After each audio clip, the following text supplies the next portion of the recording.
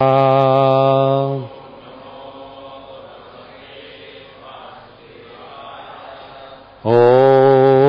Namo Bhagavate Vasudevaya.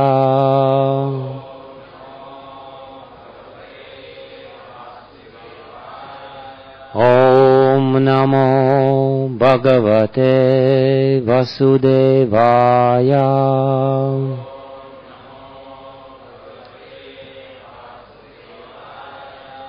Yam pravrajantamanopetamapeta krityam dvaipayana virahakatara juhava putreti tanmayatayo taravo binedus tam sarvabhuta hridayam munimanatosmi narayanam namaskritya naram chaiva narottamam Devim Saraswatim Vyasam Tato Jayamudirayet Nashtaprayeshvabhadrishu Nityam Bhagavata Sevaya Bhagavatyutama Shloke Bhaktir Bhavati Nastiki.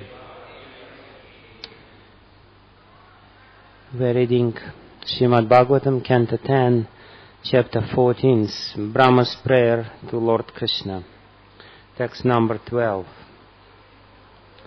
Ukshepanam Garbha Gatasya Padayoho Kim Kalpate Matuhu Adhokshaja Agase Kim Asti Na Asti Vyapadesha Bhushitam Tava Asti Kukshehe Kiyat Ati Anantaha Utshepanam Garbhagatasya Padayo Utshepanam Garbhagatasya Padayo Kim Kalpate Maturadhoksha Jagase Kim kalpate madhuradhoksha jagase Kim asti nasti vyapadesha bhushitam Kim asti nasti vyapadesha bhushitam Tavasti kukshe kiyadapyananta Tavasti kukshe kiyadapyanantaha Utshepanam garbhagatasya padayo Kim kalpate maturadhoksha jagase Kim asti nasti vyapadesha bhushitam Tavasti kukshe kiyadapyanantaha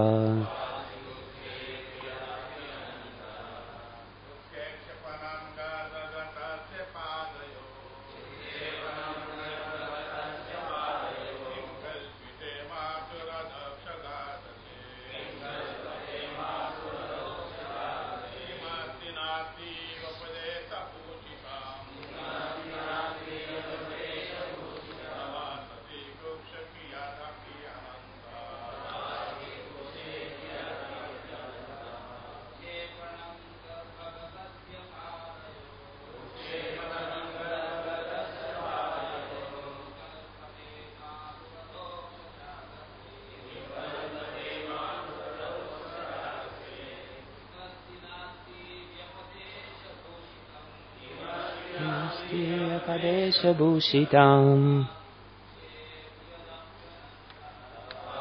Kukshe Kyadatyananta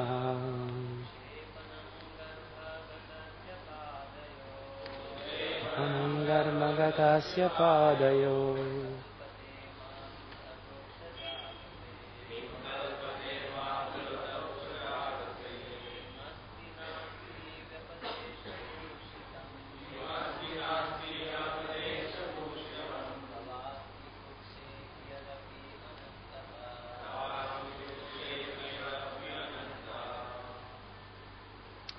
Mataji.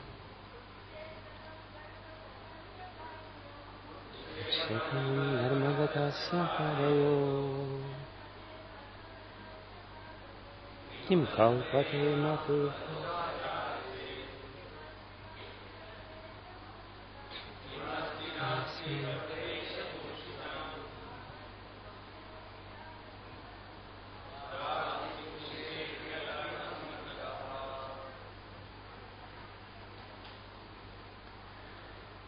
Utkshepanam, the kicking. Garbhagatasya, of a child in the womb. Padayoho, of the legs. Kim, what? Kalpate, amounts to. Matuhu, for the mother. Adhokshaja, O Transcendental Lord. Agase, as an offense. Kim, what? Asti, it exists. Na asti, it does not exist. Vyapadesha, by designations. Bhushitam, decorated. Tava, your. Asti, there is. Kukshehe, of the abdomen. Kiyat, how much. Api, even. Anantaha, external. Translation by His Divine Grace, A.C. Bhakti Vijnana Swami Prabhupada.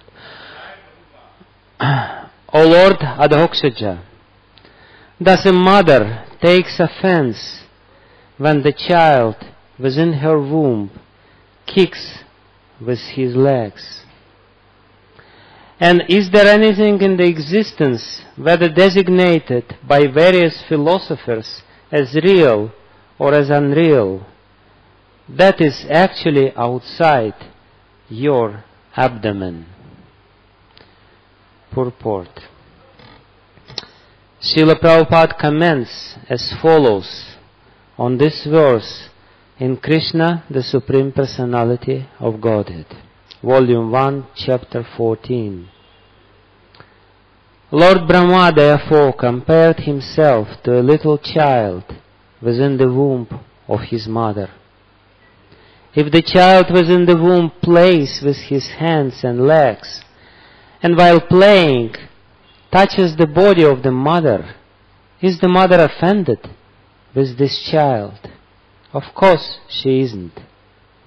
Similarly, Lord Brahma may be a very great personality, and yet not only Brahma, but everything that exists is within the womb of the Supreme Personality of Godhead. The Lord's energy is all-pervading. There is no place in the creation where there is when it is not acting. Everything is existing within the energy of the Lord.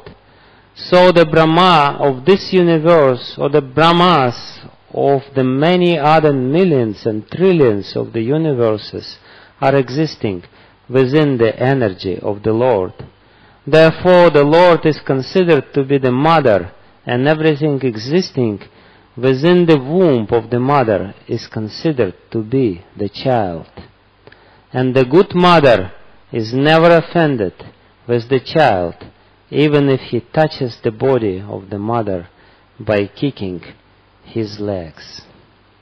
Srila Prabhupada ki. Utkshepanam garbhagatasya padayo kim kalpate matur adhoksha jagase kim asti nasti vyapadesha bhushitam tavasti kukshe kiyadapya anantaha. O Lord Adhokshaja, does a mother take offense when the child within her womb kicks with his legs? And is there anything in the existence, whether designated by various philosophers as real or as unreal, that is actually outside your abdomen? Om Agyana Timirandasya Gyanam Jana Shalakaya Chakshurun Militam Yena Tasmai Shri Gurave Namaha.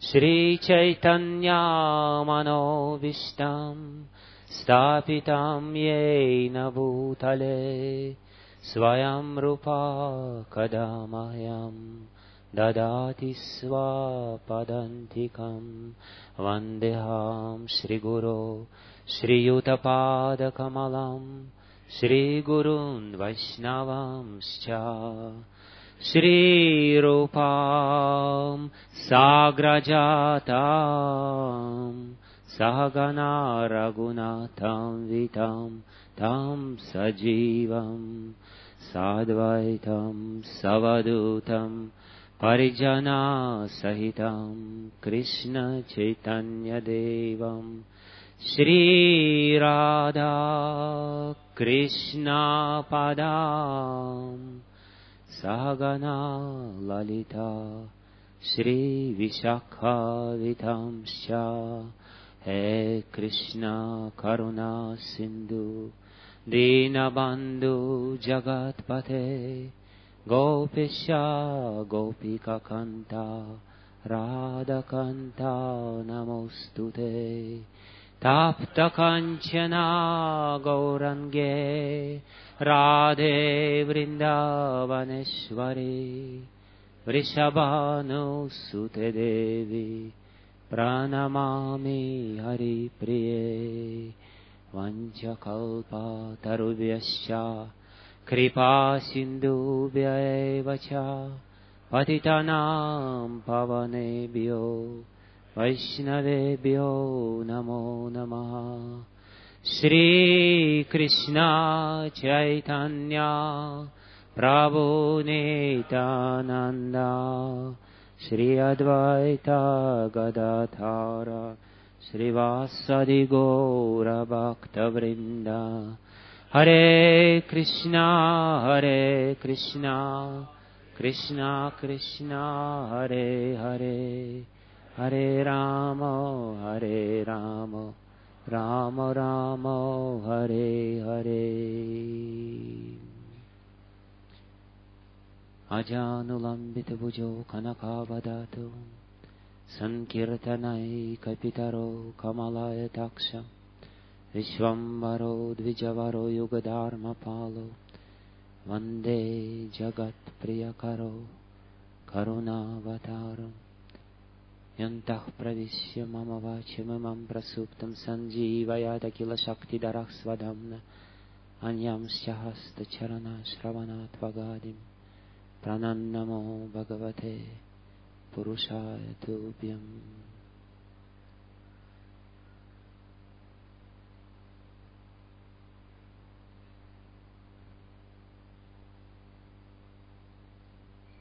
Hare Krishna. It's a great honor for me to speak in front of all of you. I feel myself completely undeserving and unqualified, but I'll try as a service to all of you to say a few words about this particular verse of Srimad Bhagavatam.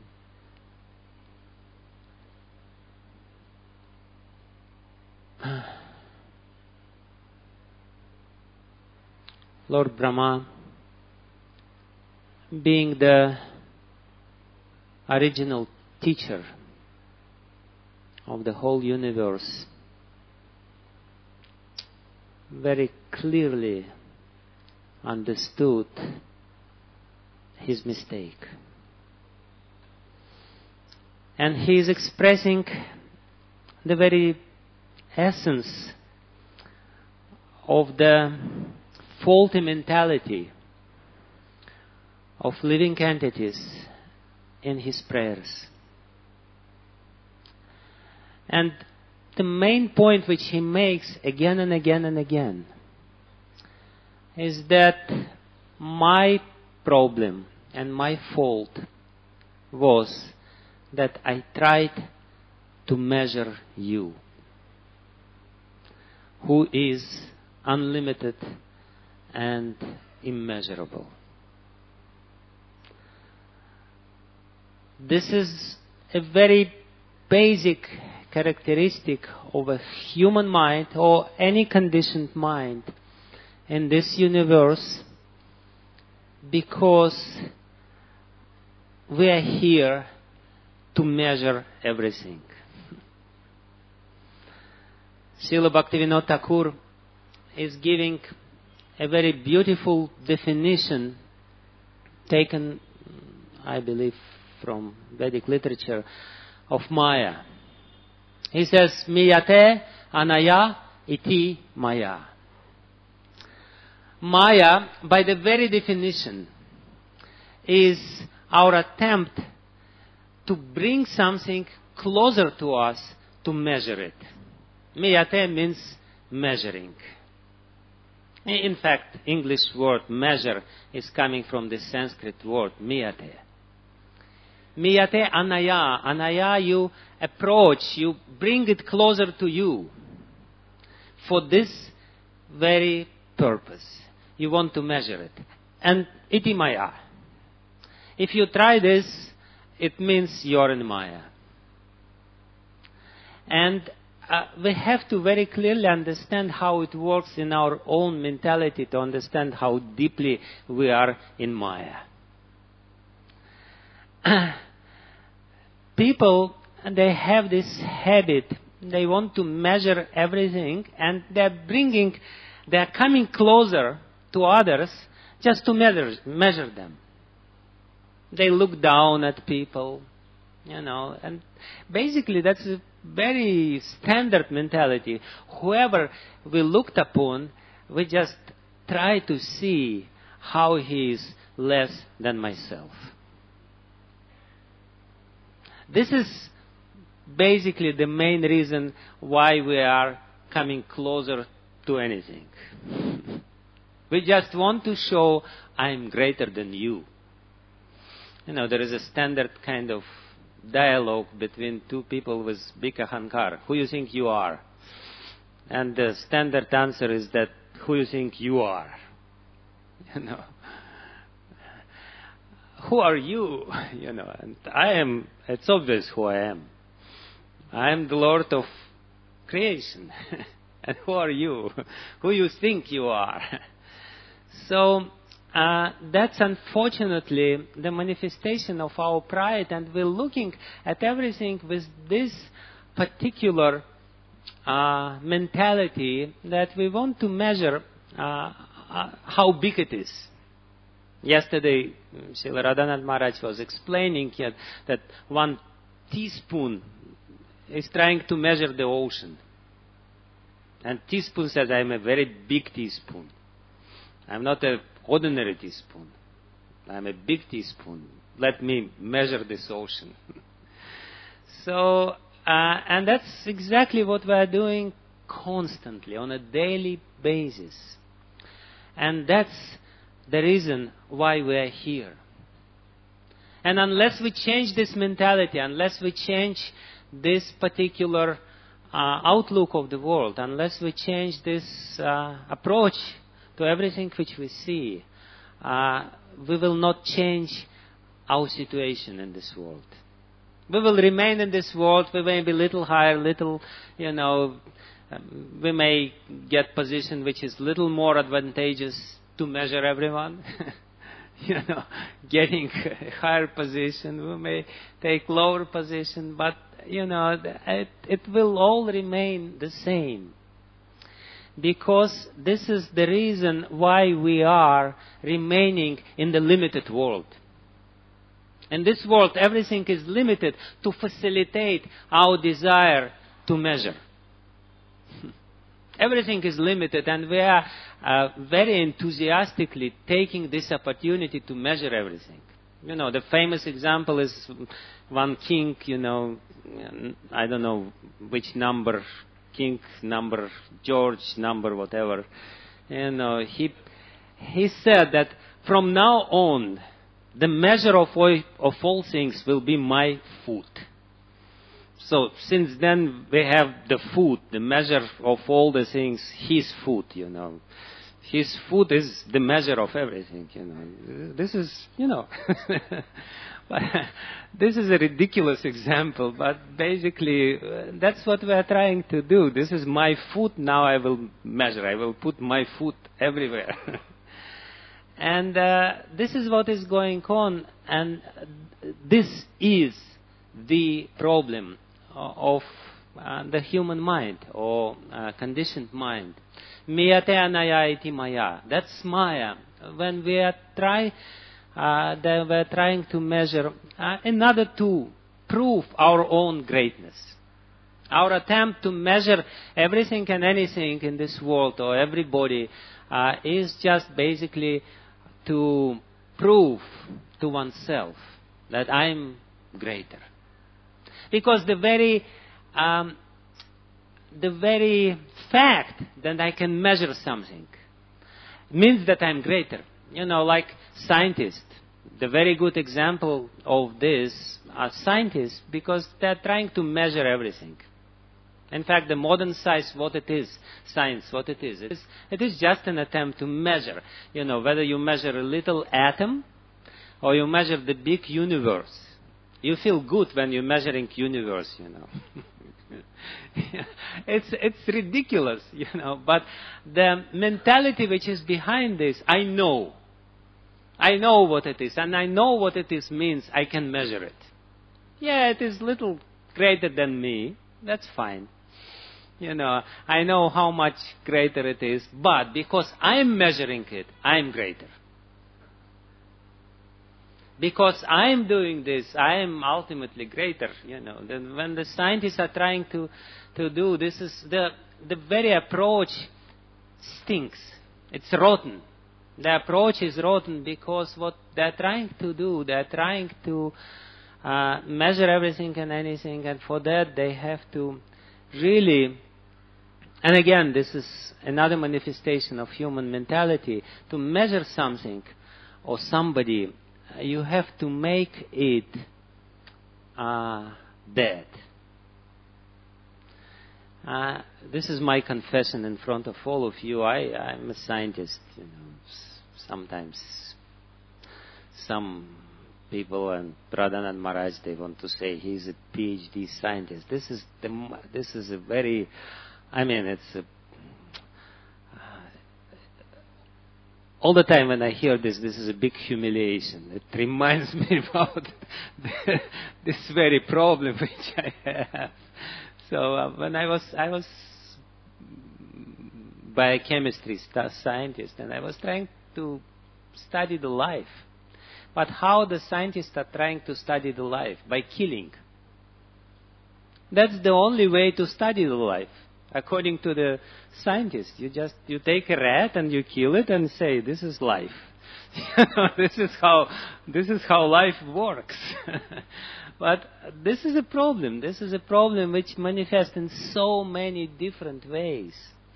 And the problem of pride, which particularly manifests in our approach. And when we are proud of ourselves, and when we approach other people, we approach them by trying to measure them. Look, by pointing out, this is your quality, this is your quality. All the time we are doing this. What is the greatness of a real saint? What is the greatness of Srila Radhanath Maharaj? Yesterday, so many devotees spoke about this, that is, he's not measuring. He's accepting, and accepting means not measuring. Accepting means he's approaching people with a different purpose. When we approach people, we just try to look down at them and, measure and see that this is this and this is it, and this is it. But accepting others means you take different position. You look at them not from up. You look at them, by accepting. Who you are, who you think you are to measure others. We are nobody, and again, this is a mistake. There is a very interesting example about the scientist, coming back to my favorite topic. And Prabhupada, that's why he was so heavy about the scientists. Sometimes people don't like it. Prabhupada said, I kick him with my boot. He's trying to do with scientists exactly what Lord Brahma is saying, I did with you, O Krishna, by kicking you. So I kicked Darwin by my foot. That was Prabhupada's disgust about this very attempt. Because again, this attempt is just to create problems. Scientists think that by this approach we will solve all the problems. They create problems. Because ultimately this is not going to solve the problems. It will aggravate the problems. So a beautiful example of it is very interesting. Recently I read an article. This is the new achievement in the modern astronomy. The astronomers, before, they used to say there was a big bang, and the universe appeared. Haribo. Very nice news, As a result of this big bang, they're a little crazy. It's a natural result of a big bang, because, when something big explodes, there is some problem with the brain. But anyway, so before there was this Big Bang theory that at one point, some vacuum, exploded. How the vacuum can explode, don't ask me, ask them. But it exploded anyway. So, but now they say the new theory is that it explodes all the time.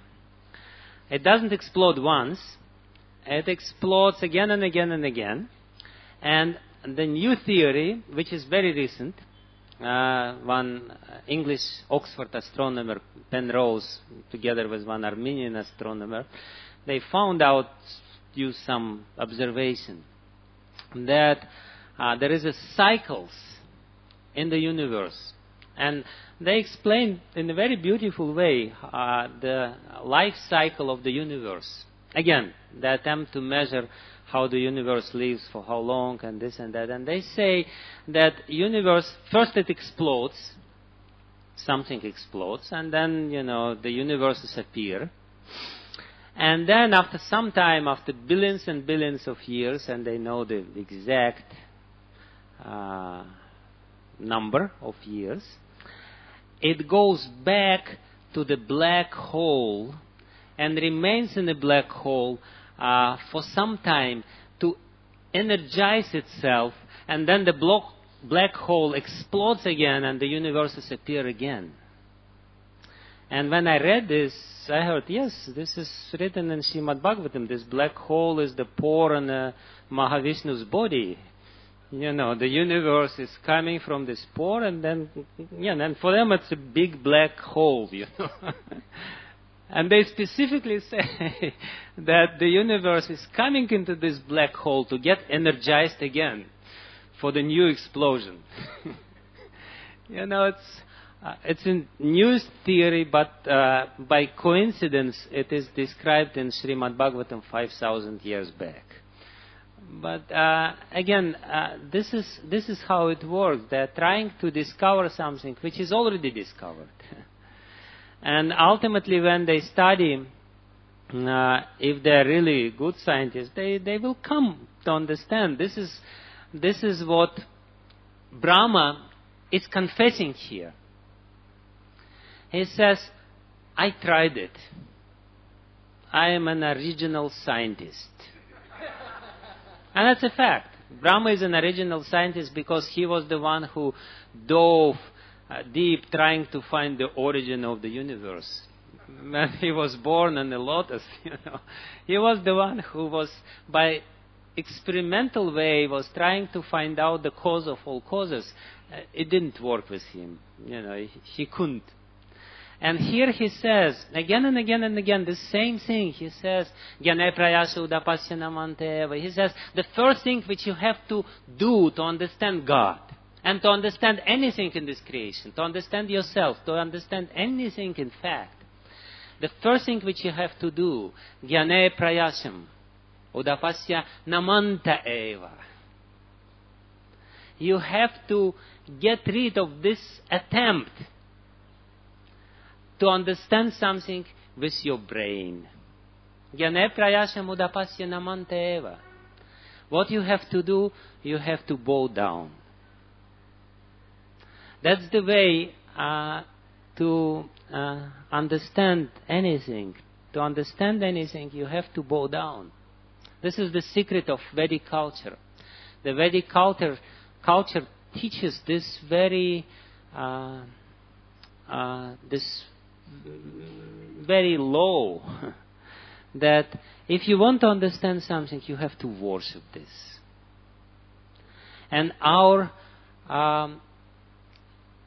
anything which we do in this world has to be an act of worship. When the musicians in the modern world play, they play because they just want to show how they're great. When a musician in Vedic culture plays, he first bows down and pays his obeisances to the instrument. I'm not playing. I'm an instrument. I'm worshipping this instrument so that I can perform something. And whatever you take, if we take any act, the teaching, the essential teaching of Vedic culture is to teach us how to worship everything and anything. And, modern people, they mock and deride this Vedic culture. They say these primitive people, they worship stones. They worship trees. They worship rivers. Yeah, but they're not primitive people. Ultimately, they worship God. But because they worship God, they worship everything else. This is a beautiful and very powerful point which Srila Radhanath Maharaj made yesterday. He said, if you're humble in front of everything. And if you're not humble in front of anything, you're not humble. You may temporarily accept a guise of humility in front of somebody who is great just to get something from him. But this is not humility. Humility means you're humble in front of everything. And ultimately, we have to be humble in front of God. And our lack of humility manifests in this desire to measure everything, to say, I'm greater. So this is the teaching of Vedic culture, to teach us how to live in this world in a proper way without distraction. It is also beautifully described here in the 10th canto of Srimad Bhagavatam, where this is the only verse where the name of Srimati Radharani slips out from the lotus mouth of Shukadev Goswami. What he says? Anaya radito nunam. Miyate anaya iti maya. Maya means I bring something closer to me to measure. Srimati Radharani, by teaching us by her example, Shukadev Goswami says what she does. Anaya aradhito nunam. Why she is called Radha? Because she is the best of the worshippers. Because whatever she brings closer to herself, Anaya, bringing closer, aradhito nunam, indeed. Whatever she does, she is worshipping. Whatever we do, we are trying to measure. And that's the difference between Maya and the situation or position outside of Maya. This is what we are supposed to learn if we want to change something categorically within our heart. This is what we are supposed to learn in Krishna Consciousness movement, how to worship. How to worship each and every devotee. How to worship the Lord, but not only the Lord. That's a mistake which Prakrita Bhakta usually does. He says, yes, I worship the Lord, fine. But I will measure everyone else. Look how great I am and how bad you are. That's a mistake. And this means materialism within our brain, within our head. That's why the beginners are called Prakrita Bhakta. They are materialistic devotees because the same mentality is there. Formally they accept the Lord. But that's a formality. There is no real acceptance of the Lord in a real sense. And as I said, and it's also very important point, unless and until this mentality is there, this mentality means destructive mentality. This very mentality means the destruction of everything around you and the destruction ultimately of yourself. Ahankar is the destructive element in this creation. That's why Lord Shiva is the destroyer. He is coincidentally the Lord of Ahankar. He is the Lord of presiding deity of the false ego, and therefore, ultimately, because his false ego is, he destroys everything. This is explained by Lord Shiva himself in Brihad Bhagavatamritam.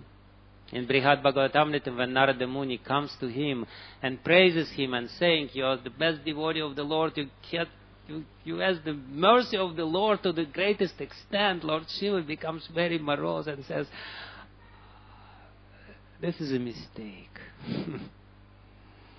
Look what I did. I was fighting with my Lord. I was fighting because of Ahankar, because of false ego." And ultimately, that's what we have to very clearly understand. Why do we have to die? Because of false ego. Those who don't have false ego, they don't die. They become immortal. They get the immortality, the nectar of immortality. The false ego is the very cause of destruction, starting with our own self. We're destroying ourselves. The false ego, we can study it very beautifully. There are so many examples, and our own example is closer than anything to us, how our false ego is destroying everything, destroying our lives, ultimately. So, therefore, this is what we have to really clearly understand, and this is the teaching of Lord Brahma. Lord Brahma is saying here, I did this mistake, please forgive me. He says, somebody may measure, he's coming again and again and again to this point. Somebody may measure, Srila Radhanath Maharaj was explaining, all the flakes of the snow and all the atoms in the rays of the sun, but he will never be able to measure you. This is what I have realized. This is the humility.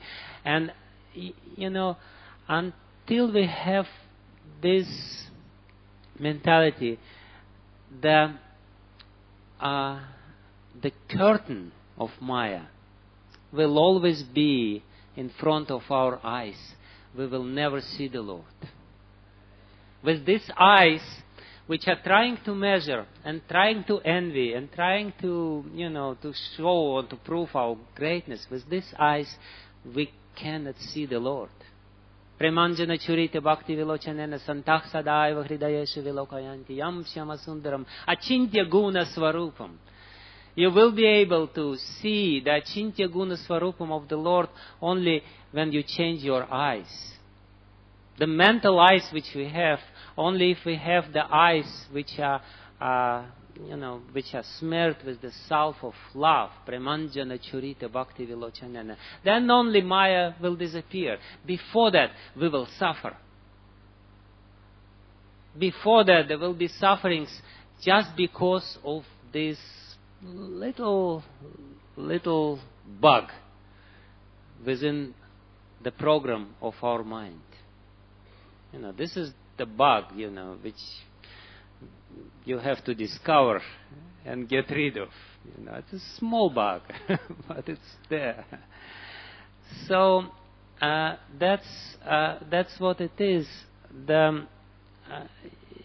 We will be deprived of this nectar of connection with the Lord.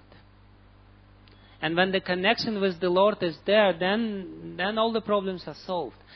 Unless this is solved, this problem is solved, we will remain here, suffering one way or another, until it is completely eradicated.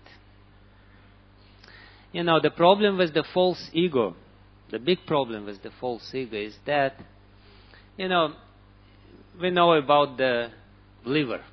The liver can regenerate itself even if there is some. They say if 10% of the liver is there, it can totally regenerate itself. But the problem with false ego is that even if 1% of it is still there, it can totally 100% regenerate itself. It's a complete regeneration. With no time. For liver it takes some time. For false ego, you get humiliated. Krishna arranges something. Krishna beautifully arranges so many different lessons for us. He arranges one lesson after another lesson after another lesson, just to show how insignificant we are. And for the time being, our false ego getting little diminished, but we keep little bit for the future. And just few minutes later, you're again proud. Just before you were so humble, something happened to you, some suffering. And usually it's suffering. Sufferings makes us humble. Therefore, sufferings are good. People in this world, they don't like sufferings. Nobody goes to astrologers and asks astrologer, please explain me how to get more sufferings in this world. I need it, because otherwise I'm so proud. Nobody says this. Everyone goes and says how to get rid of all the sufferings which are there. But sufferings are good because it's a bitter medicine. When we get some suffering, we become a little more healthy. But we keep the very root of the disease inside, the false ego. It's just little. We are very humble, very humble. Just little ahankar should be there, otherwise how I can survive? Right? How I can protect myself? Ahankar is good because ahankar is just, ahankar is a very nice protective device in this world, right? So, this is the problem. The problem is that we keep little bit and then it grows up to the full size very quickly without noticing. And Krishna says, yes, this guy again needs some little treatment. Some bitter treatment is necessary. because actually only bitter taste, the bitter taste is the most medicinal taste. The sweet taste is the most horrible taste. The sweet taste is the cause, according to Ayurveda, it's the cause of all the ama, all the toxins which are there. And if you want to get rid, you should take little bitter things. This mahatikta grita, mahatikta. So this Mahatikta Grita, very bitter Grita, is given by the Lord on a regular basis to keep us little healthy. Otherwise it's not possible. Therefore, Krishna himself says, Dukhalayam asashvatam. That's the reason. Sometimes people say, why, if God is good, why did He create such a miserable world? Exactly because He's good. That's the exact reason why He created such a miserable place for us to live. Because if it was not, sure. Anyway, we would create miseries anyway, even if He didn't try it. But that's again, this is the root cause. And this is what happened with Brahma. Brahma, he got little bitter medicine, but again, comes back. He's now in Vrindavan, and in Vrindavan he is a little humiliated, and he's humble, and he's seeing Vrindavan. He's seeing the beauty of Vrindavan. Actually, the first verse of this prayers is very beautiful. Naumidete bravapuse tadidambaraya gunjavatamsa paritichalasan mukhaya vanyasraje kavalavetra vishanaveno lakshmasriye mridupade pashupangajaya. It's amazingly beautiful verse. Lord Brahma says, he sees Krishna. He sees it, and he's again wondering, you're so simple. Gunjavatamsa, you have this Gunjamala. And this Gunjamala is not jewels from Vaikuntha. And you are so simple, you have this Paritichalasan Mukhaya, you have this peacock feather, and you have all these simple flowers. And Mridupade, your feet are so small and so soft, so tender. Mridupade. And Pashupangajaya, you live among this Pashupangajaya, those people, Pashupanga, those who keep animals. You're born from this very low people.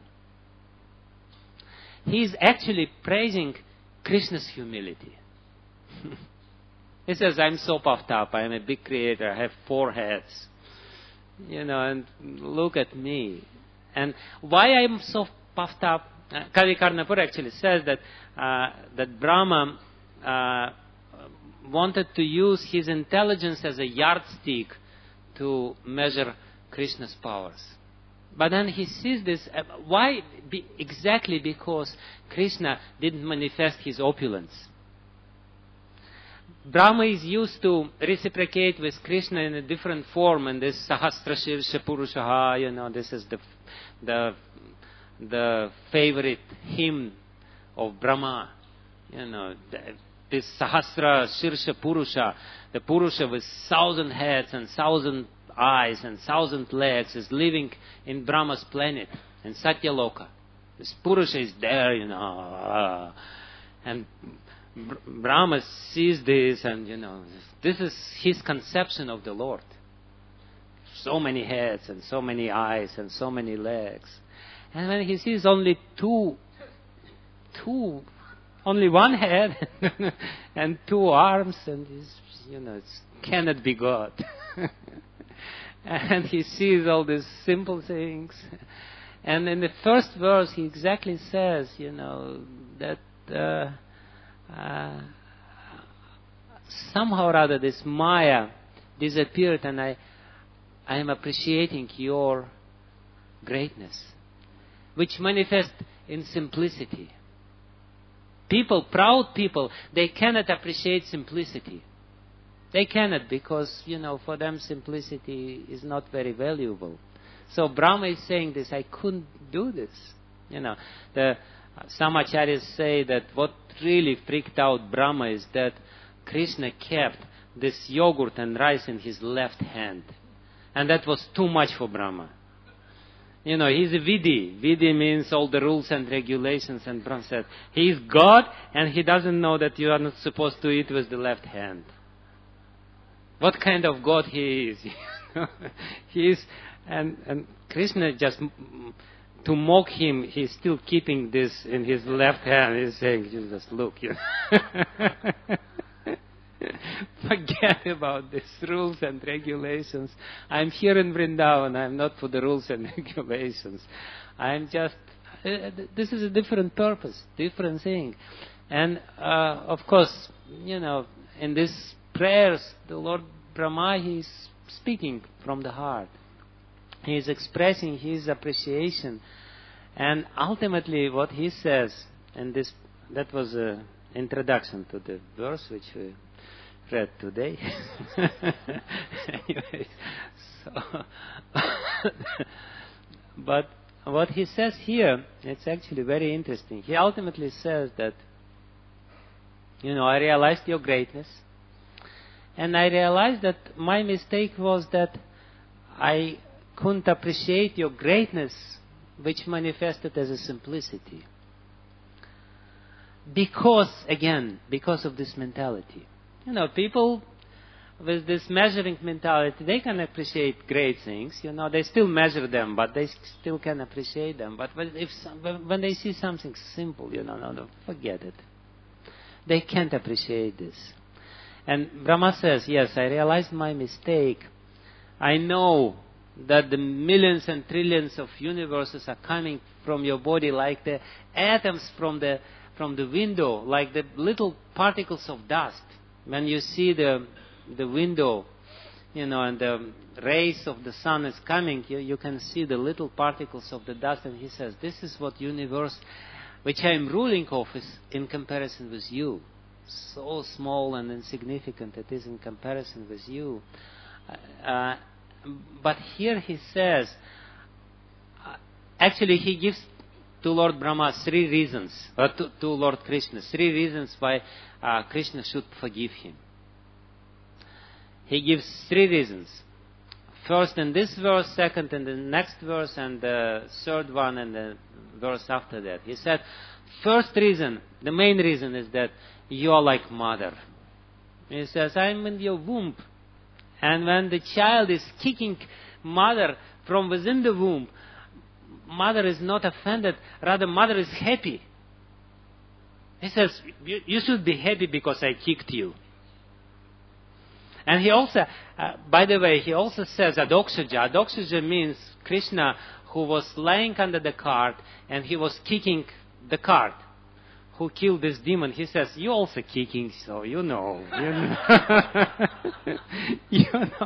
I'm kicking, you are kicking. So this, after all, you were forgiven, please forgive me.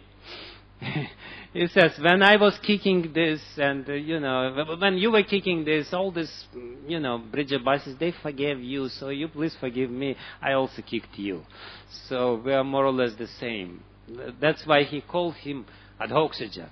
Adoksaja means, one of the meaning of this word Adoksaja, one who was born again under the cart.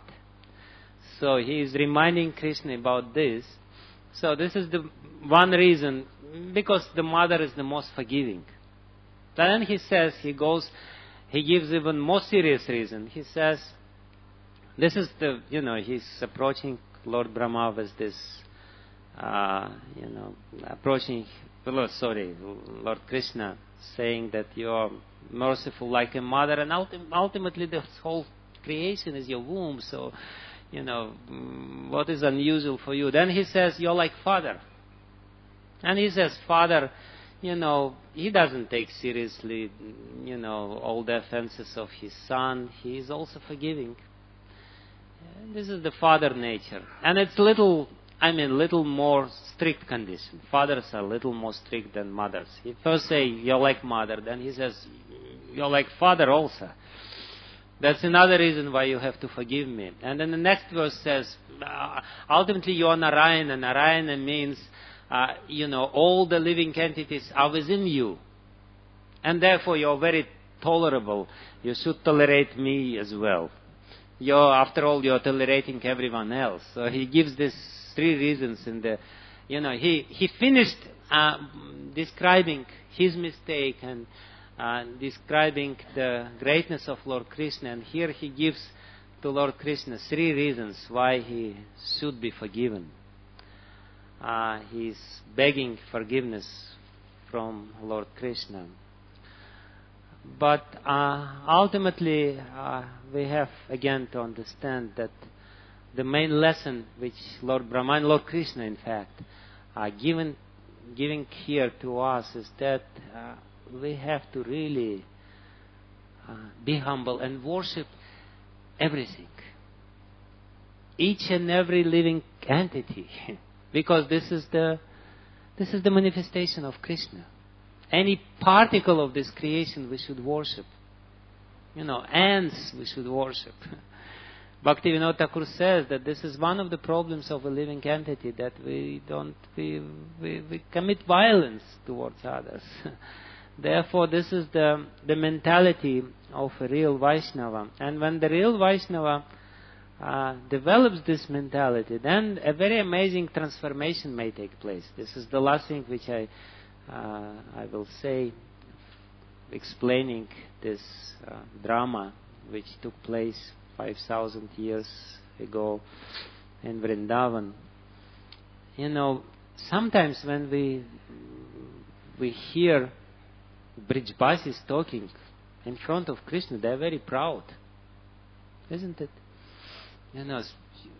If you read some Rasika literature, you will see there's a lot of these proud statements. I read recently, Sridham is speaking to Krishna. And he says, Krishna, why you're so proud? He's saying, why you're so proud? I will show you. Sridham is challenging Krishna. He is trying to fight with him, and he's saying, why you're so proud? I will prove to everyone that I am stronger than you, and you will carry me on your shoulders. I will be on your shoulders very soon. You will see it. And he says, why are you so proud? You're proud because because you killed Putana, right? It's not you who killed Putana. It's all the Brahmanas who chanted mantras. They killed Putana. And why you're so proud? You think you killed Aghasura, right? But you forgot that we entered in the belly of Aghasura first. There's no reason for you to be proud. And then he says, why you're so proud? You're proud because you lifted Govardhan Hill, right? But you didn't lift Govardhan Hill. Govardhan Hill was so happy with our worship that Govardhan Hill just jumped in the air himself. You shouldn't be. There is no reason for you to be proud. So this is Brijbasis, and we are not supposed to imitate them. If we come in front of Radha Gopinath and say, who you think you are? It will not be very pleasing to them.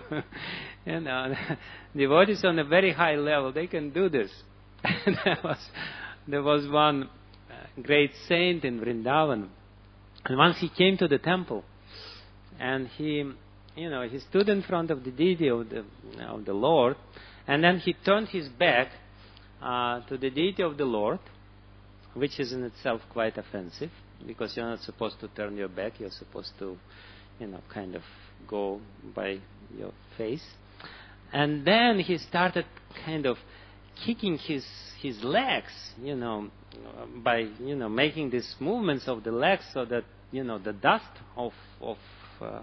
from his foot would go to the Lord. And then somebody asked, why are you doing this? He says, Krishna himself says that I'm following my devotee to get some dust from his feet. And that's exactly what I'm doing. He wants it. Anuvrajami mad bhakta. Krishna says this in the 11th canto of Srimad Bhagavatam. And he says, this is what I'm doing. Because he wants some dust from my feet. So the point is that we are not supposed to do this. This is on a very high level. Krishna takes pleasure in this reciprocation with the great devotees. But on our level, we have to become humble.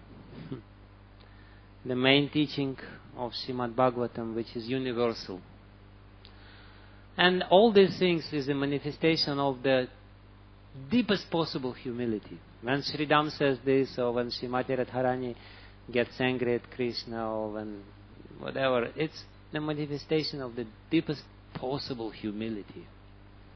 It's a strange manifestation, but still it's a manifestation of real humility, of a real bhakta.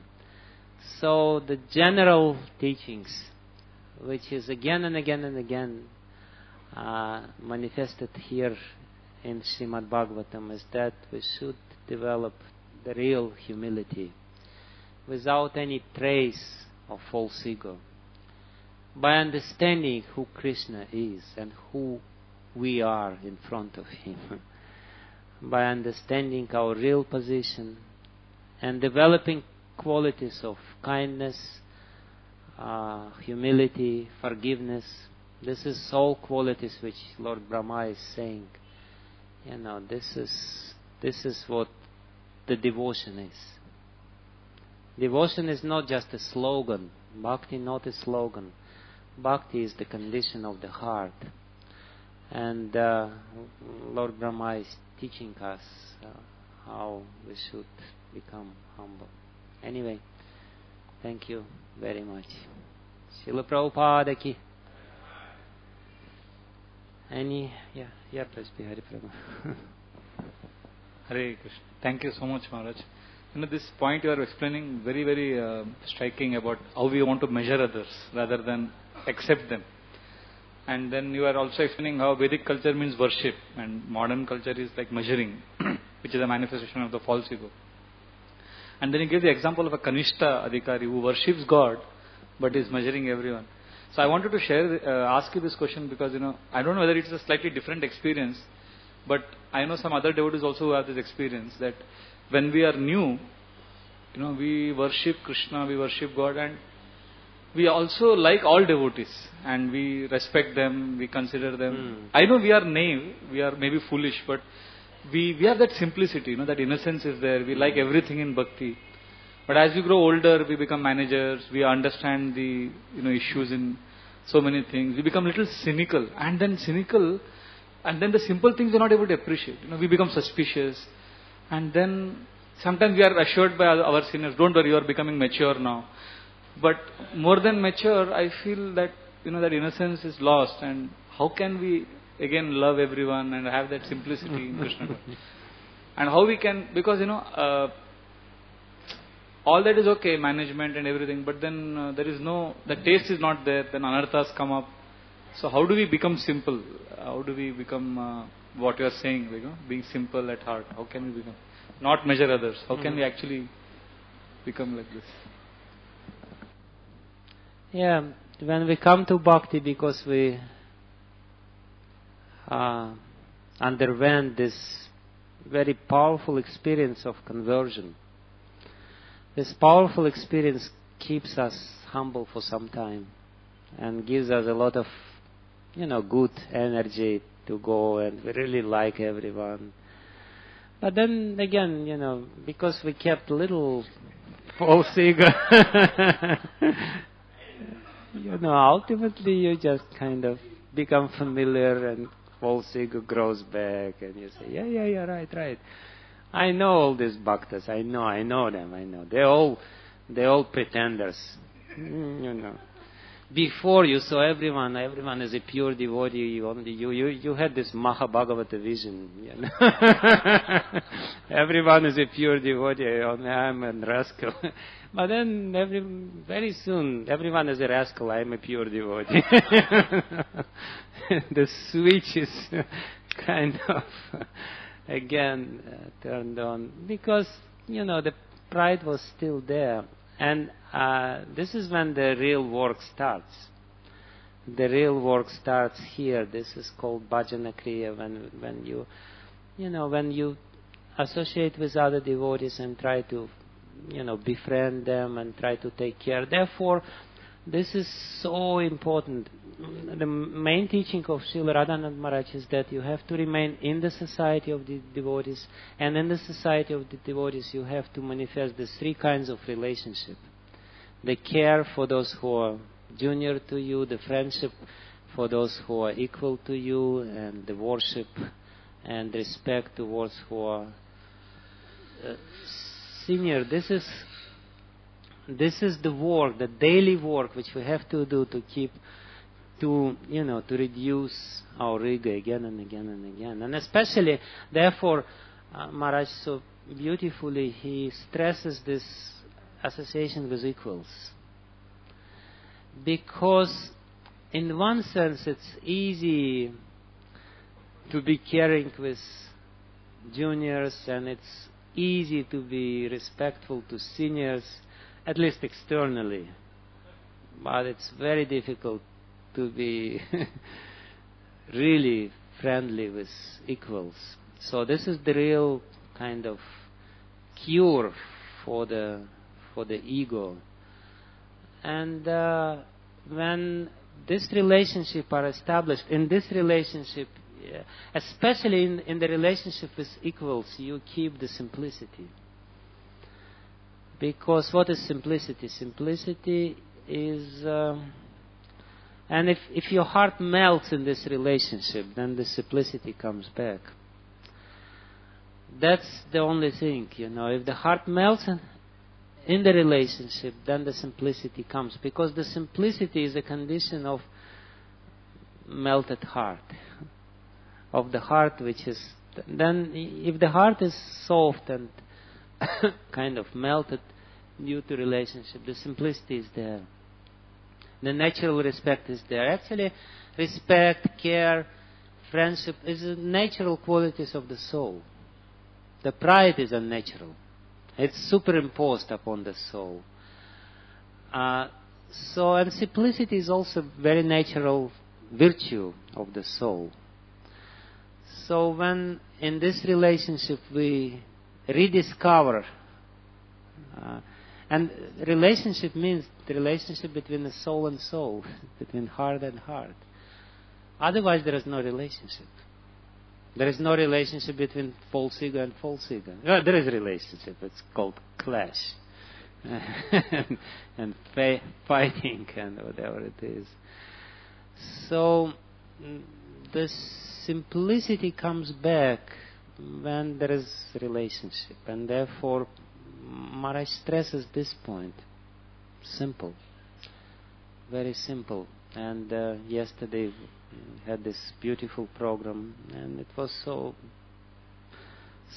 brightly manifested and shown there. That's what he wants. He teaches bhakti, but and bhakti is for the Lord, no doubt about it. But to learn bhakti, you have to be in the society of devotees. And you have to establish yourself in a very proper way in the society of devotees.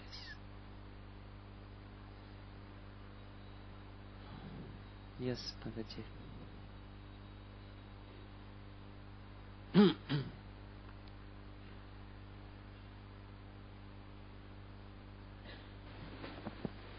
Thank you. That was a very nice class. It's nice to hear more about the false ego. It's not really explained enough, I feel. I had a question. I was speaking from my own experience. I was curious, the false ego, can it be, when we start to try to go in this process of purifying our false ego, what exactly happens to it? Does it get eradicated? Does it really start to disappear? Or is it just that our mind is simply being able to control it more? And what are some practical things we can do to help to control the false ego on a daily basis? Thank you. Well, Lord Krishna explains what false ego is. Ahankara vimudatma kartaham iti manyate. The false ego is this mentality, kartaham. I am karta, I am the doer. These two aspects of false ego is kartritva and bhoktritva. The agency, I am the doer, and the enjoyership. Doership and enjoyership. Kartritva and bhoktritva. So, the false ego is the very foundation of enjoyment in this world. In fact, you cannot enjoy without false ego. So because you have this understanding, I am this and I am that, and I achieved this, and I am doing this, and look what I am, what have I done, look how charitable I am, look how good I am, look how caring I am. So many different manifestations of false ego are there. If this concept of I is there, then accompanying this concept of I will be the concept of mine.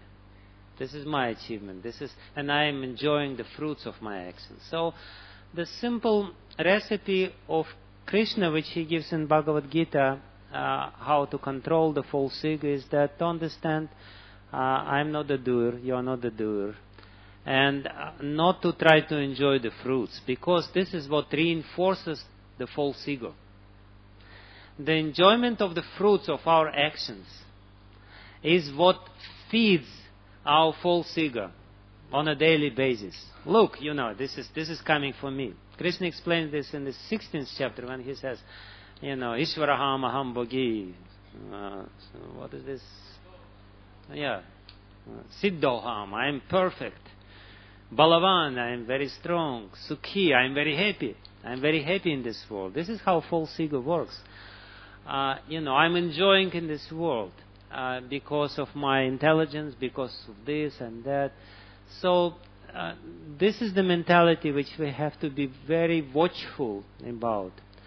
I'm so intelligent. You know who you are. You're not so intelligent. You're not Albert Einstein, and what to speak about Lord Brahma. And so this concept, I, false ego. I achieved this. Because of my skills. I am a very expert player. I am a very expert speaker. So I am very caring. This is all different concepts of false ego, and therefore, on a daily basis, we have to watch, and especially during our sadhana practices, we have to chant in a proper mood. I am not the doer. Nothing depends on me. Krishna is everything.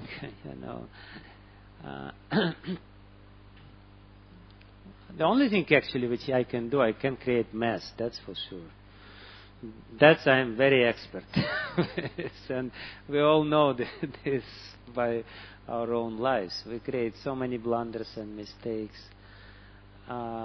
So this I mentality, whatever concept of I. So the only thing, the concept which we should have, how we should exchange this. I am the servant. I am the servant of the servant of the servant. This is I. This is my real I. And we have to be very watchful during the day. During our sadhana, we have to be we have to come to this consciousness. Nothing depends on me. But during the day, we should not try to enjoy the fruits. Something comes to me. Why? Because of my greatness, of my skills, of my good qualities. No, I'm undeserving. I'm just getting it because of the mercy of the devotees, mercy of people. So that's our actually practice. This is called bhajana kriya. Bhajana kriya means you're trying to serve. You're trying to be in this mentality of a servant, and not the mentality of the Lord of my survey. Happy and strong and beautiful and intelligent. No. We are not. Or sometimes we try to enjoy the creation by being the most fallen. I am the most fallen. When somebody approached Srila Prabhupada and said, Prabhupada, I am the most fallen. Prabhupada says, you're the most nobody. You're nothing the most. You're the most insignificant. So anyway, It helps. And of course, being with the devotees, as I said, is the key. Yes, Prabhu.